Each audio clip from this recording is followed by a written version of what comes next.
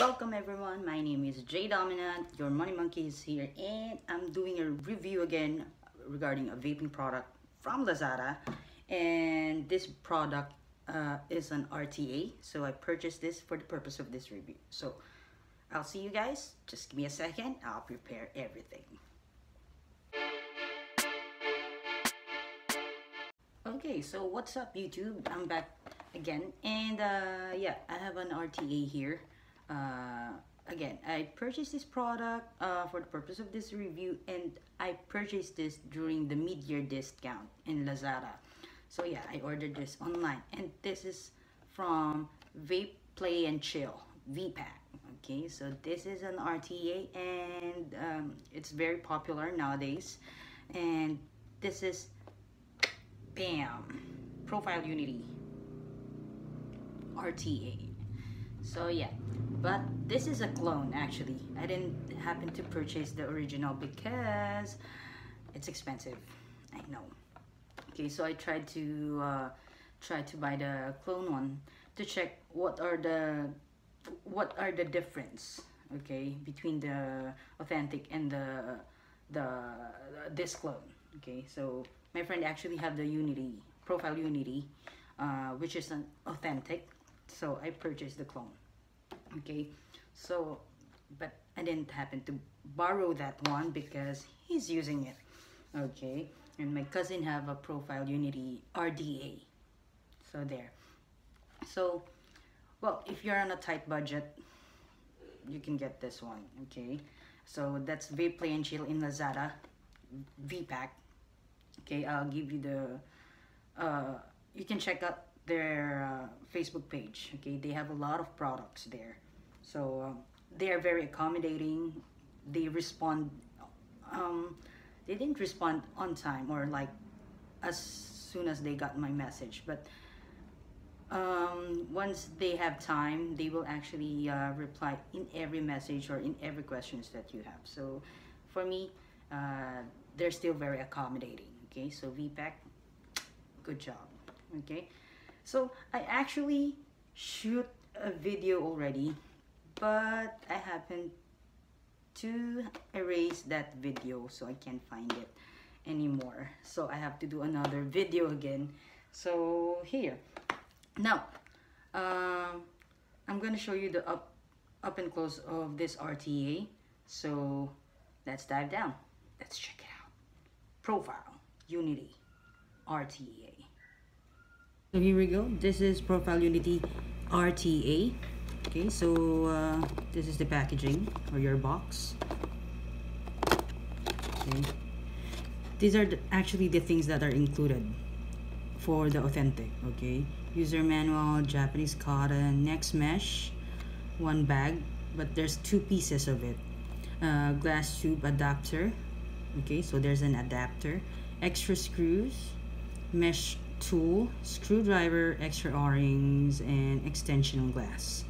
Okay, so those are the things that are included for the authentic. Okay, and there, your scratch and something. Okay, so that's it. Okay, there. So if you open your box, you're gonna get your atomizer here, sitting here, and then your extra glass. So this glass is actually 3 ml juice capacity. You can fit 3 ml juice capacity in here, but for the authentic one, your extra glass is 5.5 ml of juice. Okay, 5.5 ml juice capacity. But since this is a clone, you're not gonna get that. So this is the same as with the pre-installed 3 ml. Okay, as you can see. Okay, and then inside your box below, you're gonna get your o-rings, extra screws, and your tool. Okay, and your user manual. So that's all inside this box. So yeah, you're gonna get a coiling guide, or coiling guide, I mean your mesh guide for the authentic, but this one you're not gonna get that. That's it. You don't get an adapter, okay, to adjust or to extend, or so you can use a 5.5 ml juice glass. No, you're not gonna get that, sir or ma'am. Okay, this is pretty much it. That's it. So your deck, your chamber, this, and a drip tip. By the way, this drip tip wasn't the one that comes with in this clone Profile Unity. I just used a different 810 for this one. Okay, but that one is like ceramic, I think. It's not it's not smooth, to be honest. Hindi siya yung sasabihin mong may finishing na makintab. No, para siyang semento na ewan lang. Yeah, pero komportable naman sa bibig, so that's still good. Okay, and also your silicone here, manipis to. So, nagkakaroon pa rin ako ng leakage kahit ginagamit ko to. Kahit nakasarado to. Although, it's not actually leaking from here. No. I don't know kung bakit may lumalabas pa rin e-juice. Lalo na kapag naka-upside down to. Yan, may leakage siya. So, I think that's natural. I'm not sure. Okay. So, plus, you're seeing this. If I put it close up, just give me a second. I don't know if you can see this. There. This is the opening for where your cotton actually sucks all the juice. Okay, and then there's another extra 2 holes here for the juice. Okay, so all in all, tatlong ano siya. I mean 6.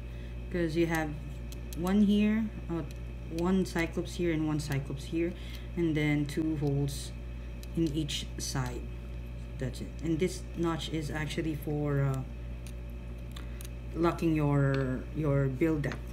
Okay, this one. Okay. So ang laki ng juice opening niya. So talagang kailangan niya ng maraming juice kasi you're using a mesh, so you don't want to get a dry hit. Since mesh is really this wide. Okay, so this is also included in your box, mesh coil, but just one. For the authentic, you're gonna get 2 mesh coil. Okay, but for this one, just isa lang. So pag nasira mo siya, that's it. That's why I purchased this. Okay, this is 0.18 Wotofo, 45 to 65 wattage. Okay, and I ordered this thing from Juice Junkie, also in Lazada. Well, good thing meron online kasi, to be honest, mahirap pumanap ng mesh coil sa mga vape shops. It's either mabilis maubos or kasi konti lang naman yung kinukuha nilang ganito kasi hindi naman lahat nagme-mesh coil. Okay, so medyo mahirap siya hanapin sa mga vape shop. Umikot ako sa Cubao and I didn't, I wasn't successful finding this kind of coil, this mesh coil. So what happened is order pa rin ako online. So this is again from Juice Junkie. So Juice Junkie, thank you so much. Okay, so let's go to the build deck. So this is your build deck, spring loaded. This is a clamp style since you're using mesh. So yan, clamp style siya, pero hindi to spring loaded. Okay, so this is your feeding slot or juice slot. Okay. Yan. Okay. So make sure you clean your deck or everything, your atomizer, kasi yung mga machining and your machine oil, hindi mo alam, baka mahigop mo. So you have to clean all your atomizers pag brand new. Okay. So that's it. Nothing much. Okay. So yun. And this thing, hindi mo to malalock actually kapag nakalagay ito sa mod mo. So kailangan itanggalin mo muna siya. Kasi as you lock this thing, as you can see, umiikot din siya. Okay. nag-a-adjust din yung 5-10 pin niya. So, yun. And, another thing, since this is a clone, yung edges nito sobrang talas, as you can see. Okay, so kinalas ko to ngayon. And, yan. So, you have to be very careful with this one. This is very sharp, yung edge niya. Okay. At the same time, mahirap siya i-lock dahil siguro dun sa threading niya. So, ang hirap niya i-lock. Minsan, sumasabit yung cotton ko kapag nilalock ko na. Okay. There. So, medyo may gap.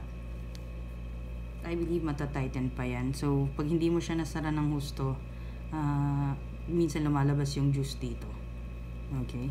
So, here's your airflow. So, whatever you adjust on this side, it's gonna be the same on the other side. Okay. There. Okay. So, yun. Nothing special with this one since this is a clone. But expect, pag hindi ka marunong mag-beat nito, you're gonna get a lot of leakage for this. Leaking issue dahil sa sobrang laki nung juice opening niya. Kasi sobrang daming cotton yung kailangan mo for this mesh. Okay, so sobrang daming kailangan mong cotton. So, ayun.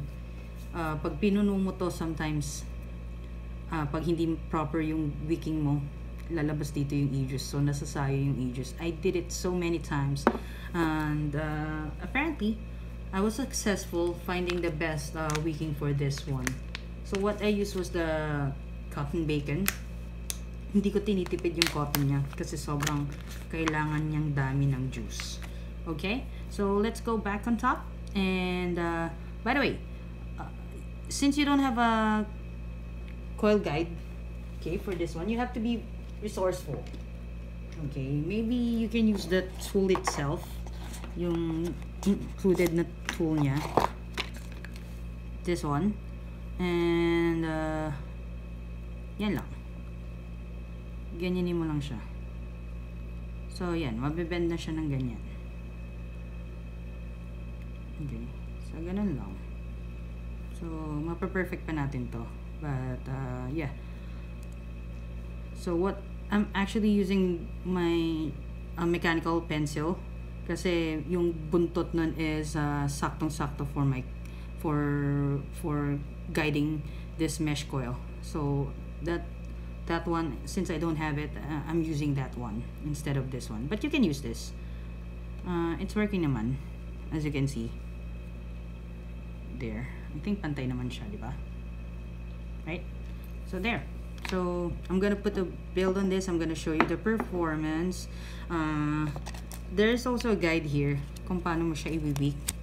So, you can follow that or you can watch some videos kung paano nila wini-wick to. But I can do it here.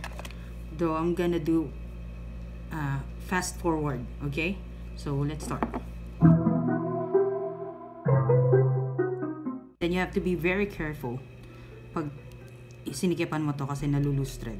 Okay? Properly. Okay? You can make sure you line this thing properly.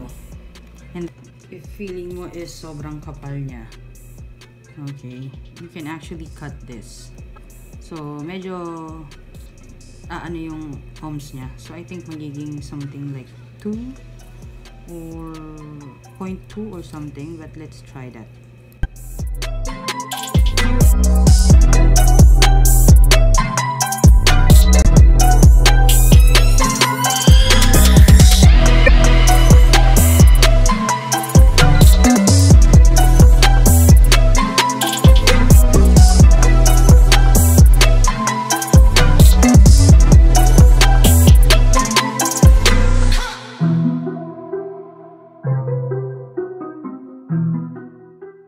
Hindi mo kailangan tipirin yung cotton.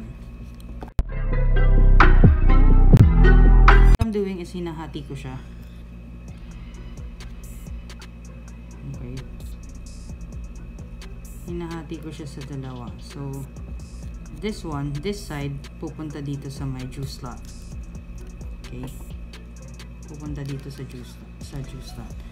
Okay, itong taas, iwan mo na siya ganyan. You just have to cut it and then okay na.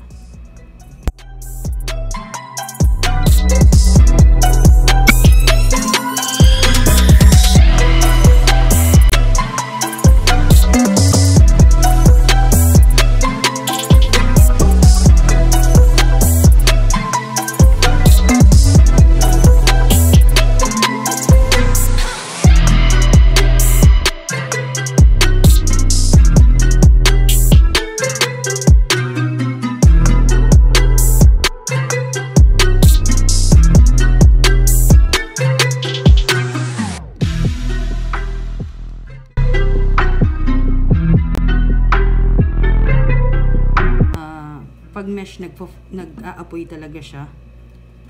So, totoo lang. So, you have to be very careful also when using this. Don't try to use it sa maximum required na wattage niya. Okay? Like, I suggest not to go 65 kasi nag-aapoy ito.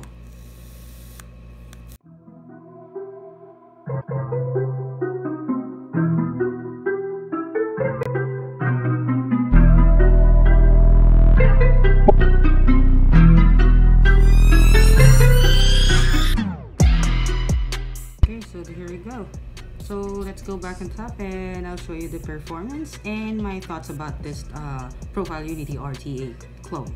Okay, see, I have a lot of wood. Okay, let's go back on top.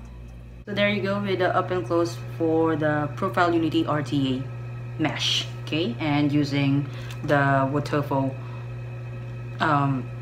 mesh coil. Okay, or mesh style coil. Okay, so again, this is from Vape Play and Chill VPAC in Lazada. Check out all my videos. May review rin ako tungkol dito sa mod na to. This is a very amazing mod. And then, yeah, the coil galing sa Juice Junkie. Thank you so much. You saved my life. Okay, so here's the performance.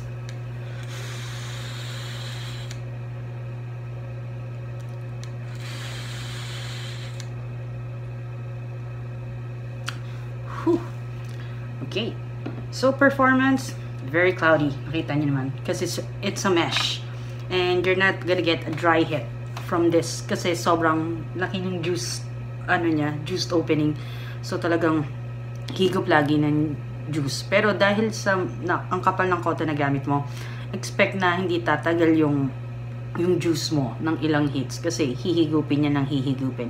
Kaya minsan nagkakaroon ng leaking. So far, I'm not having leaking issue with the way I wick this. As I show you earlier, hinahati ko yung cotton sa dalawang okay? Yung isa bangs, yung isa hindi. Okay? Pero yan, no leaking issue for this one.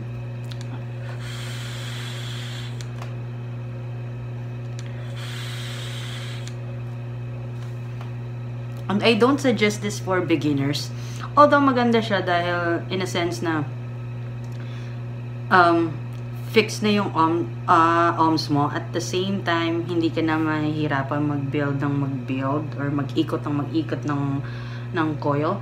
So, it's okay. Pero you have to be very careful kung lalo na sa beginner kasi umaapoy din to. Umaapoy ang mesh. So, kapag lumagpas ka ng wattage niya, ang tendency is mag-apoy siya. So, ikaw din ang we never know what will happen. Pero dahil umaapoy nga siya, you just have to be very careful. Okay? So, flavor for this one, amazing. Very amazing. Kahit clone to.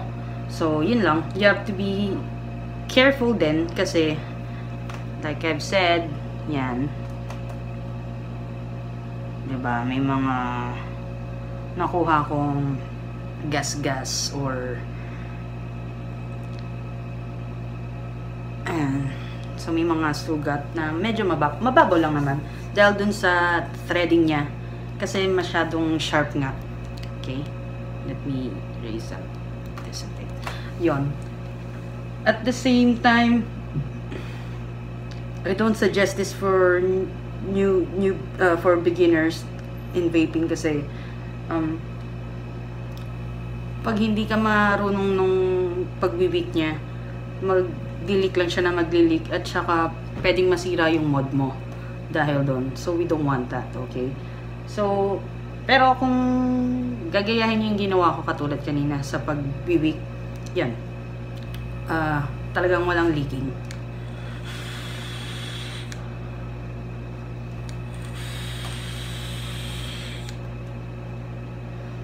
No dry heat. Sarap. Pati flavor, sarap. Sobra. So, yun. Pero, dahil nga clone siya, may mga hindi included dun sa box, which is the extender, or the adapter. Okay. Yeah. Glass tube adapter. Wala siya. The 5.5 ml extra glass. Wala siya.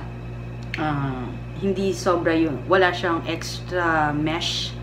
So, isang mesh lang makukuha mo. So, pag nasira yun, wala na. You have to buy another mesh coil, which is, this is $250 for 10 pieces. Although it lasts very, very long. Okay? And the flavor naman is masarap. Okay? Kaya lang mahirap siya hanapin sa mga vape shop. Kaya, order ka talaga online. So, yun. If you try to put a build on this, the ordinary coil, pwede naman. But I don't suggest 3mm. I don't suggest 3mm kasi sa sobrang laki ng juice slot niya or juice opening niya, kailangan mo sobrang kapal na cotton dito.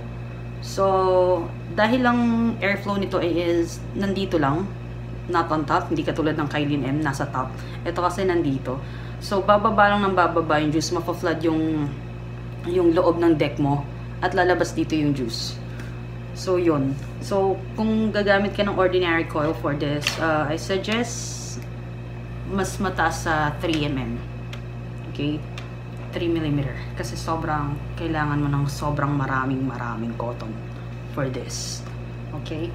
At ano pa ba? The coil guide for your mesh, wala kang ganon. Aside from, isa lang yung mesh mo is mahirapan ka pang maghanap pati ng mesh coil. So, online lang. So, yung coil guide mo for your mesh, hindi kasama yun. So, another thing pagdating sa clone. Okay? You can't have the same privilege as the authentic. Okay? Pero yun. So, you have to be very ready for what you see is what you get. That's it. Since this is a clone. Yun lang siya. Pero, the price for 522, it's worth it naman din. It's worth it kasi kung hanap mo is flavor and then performance, kayang-kaya niya kahit clone siya. Okay? Pero for that price, may mabibili na rin kayong authentic na RDA or RTA, I believe.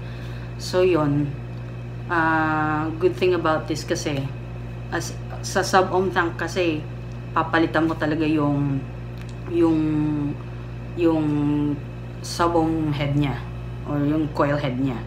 So unlike for this one, dahil rebuildable siya, coil lang hahanapin mo or yung ordinary coil pwede mong gamitin dito. Okay? Kailangan nga lang malaki. Pero yun, sa sub-ohm kasi hindi pwede mo buildan katulad ng video na ginawa ko nung the last time. I do have that video na nag-build ako sa loob ng isang sub-ohm coil head. Yon, pwede mong gawin yon if you want to. Pero ito kasi gamitin mong ordinary coil or mesh, okay na. Plus the mesh, tumatagal to, hindi lang 3 buwan or hindi lang 4 na buwan, I believe. Kahit 5 siguro or more. Okay, I'm not sure. Pero yun yung tingin ko kasi onting fire lang, okay, ano siya, malinis ulit kaagad yung coil niya. Okay, pero just make sure na pag finire nyo sa mababang wattage lang. Okay, like what I did earlier, nasa 13 watt lang siya kasi pag sobrang taas, I'm not sure what's going to happen, pero they suggest na yun ang gagawin. Huwag itataas at umaapoy nga siya. Okay?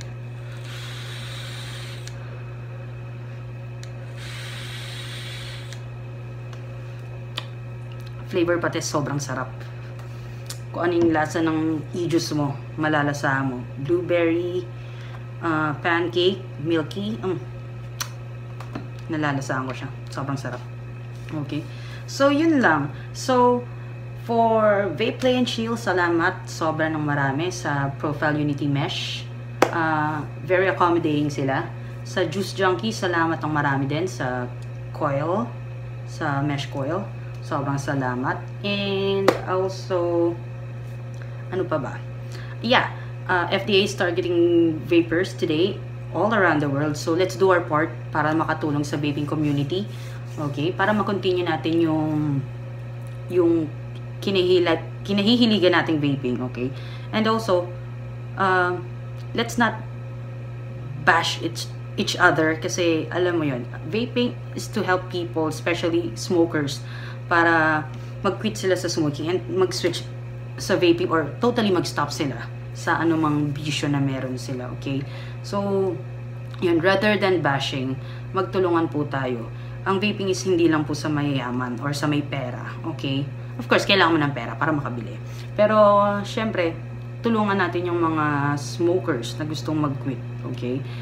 And I don't know how are you going to do that, but yeah, rather than bashing them, help them, okay?